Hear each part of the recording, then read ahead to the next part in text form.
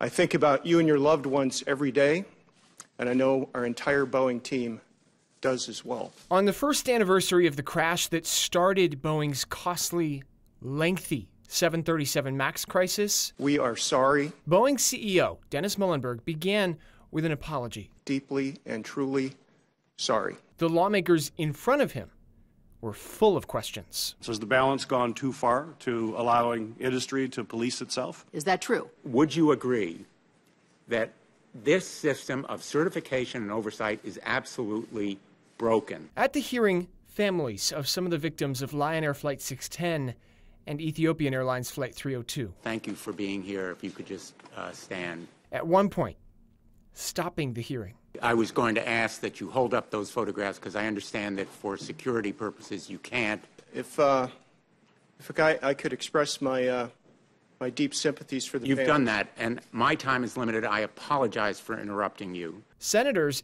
anxious to know what Boeing has done to fix its jet. For starters, the company has substantially changed the MCAS function on the MAX, a brand new automation system meant to make flying the MAX easier. Instead, it's blamed in large part for both MAX crashes. It could push the nose down in steep turns to make the redesigned MAX fly like older 737s and avoid stalls. With the update, it will read information from 2 sensors, not one, on how steep the nose is pitched. Plus, it won't be able to automatically pitch the nose down as much as it used to be able to. But those changes are just part of the fix. Lawmakers want to know how Boeing has changed its process. Why didn't Boeing push to ground the MAX after the second of 2 similar accidents in March? There's media reports that Boeing was actively lobbying the FAA to keep the planes in the air at that time in this country. Is that true? We immediately after that accident reached out to the FAA and other regulatory authorities to understand what happened in the accident.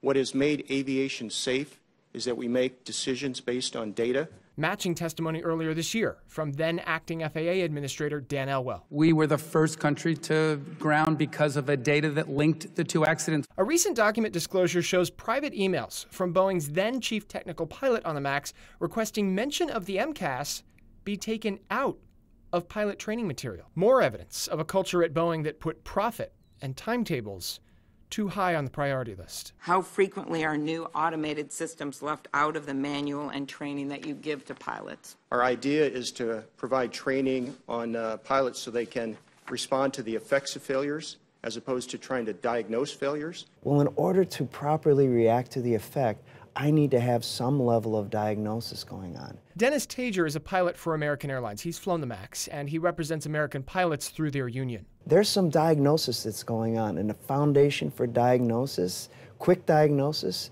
is information, none of which did we have. Boeing came to my office shortly after these crashes and said they were the result of pilot error. We have not blamed the pilots, and I know that's been reported, but that is not our company position, and it never will be. Not the official position, but this was the immediate response to the Ethiopian crash. The history of our industry shows most accidents are caused by a chain of events.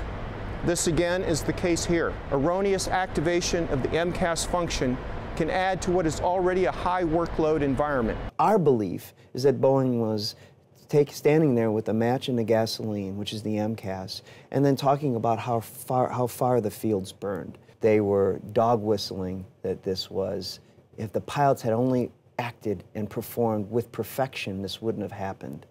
That's just absurd. For pilots like Tager, perhaps the most important next step is communication. We want the information about what was in the manual that you had pulled out. It may lead us to no further conclusion, but our passengers deserve that information.